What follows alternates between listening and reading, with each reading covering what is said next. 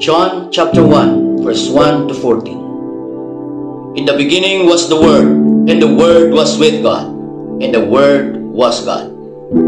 The same was in the beginning with God. All things were made by Him, and without Him was not anything made that was made. In Him was life, and the life was the light of men. And the light shineth in darkness, and the darkness apprehended it not. There was a man sent from God, whose name was John. The same came for witness, to bear witness of the light, that all men through him might believe. He was not that light, but was sent to bear witness of that light. That was the true light, which lighteth every man that cometh into the world. He was in the world, and the world was made by him, and the world knew him not.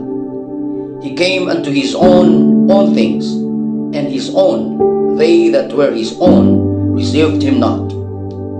But as many as received him, to them gave he power, the right, to become the sons of God, even to them that believe on his name, which were born not of blood, nor of the will of the flesh, nor of the will of man, but of God.